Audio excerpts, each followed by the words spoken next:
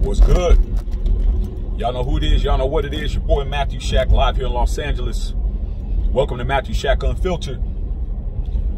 Las Vegas Raiders are looking to rid themselves of Kenyan Drake, and it's going to be at a huge cap hit. Kenyan Drake has reported to be released, if not traded. Doesn't look like a trade is going to happen, and he will be released, and it will be like a $3.4 million cap hit this year, and then like a $4.4 million cap hit next year if we can't find a suitable trade opportunity. And I don't think that's going to happen, man. Kenyan Drake is not the guy who was playing for the Cardinals when we picked him up almost 2 years ago. Gruden, 2-year, $11 million deal, and he got a broken ankle in week 13, and it was looking like a good 1-2 punch, man. It was looking like thunder and lightning. You know, we would have Josh Jacobs and Kenyan Drake, but with both of those guys being oft injured and a new regime coming in, you see what's going on with Josh McDaniels and Dave Ziegler. You have to understand, anybody that was Gruden Mayock, if you're not already locked in or we're not working on a deal for you, extensions are being not given, it's show approved or it's time to hit the road, man. And that's what Raider Nation has to understand, man. The Raiders are not the Raiders that we're used to. We're not the Raiders that the NFL landscape and the media think we are. Because that's why they keep bringing up, they have to hash up things that happened 2 years ago to put us in the news. We don't have no new scandals. We don't have any new situations. Everything is either some old stuff with this Tom Brady situation, which was 2 years ago, which they're trying to act like it just happened, or it's a situation where players aren't getting extensions because they're not showing up.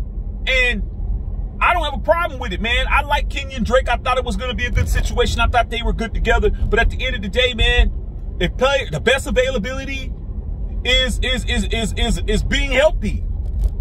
Okay? That's what it is. And we're willing to take an $8 million hit. That means something. Amir Abdullah, Zahir White, Britton Brown, these young cats outplayed and out-motivated these guys on the running back position. These guys is ready to run, man.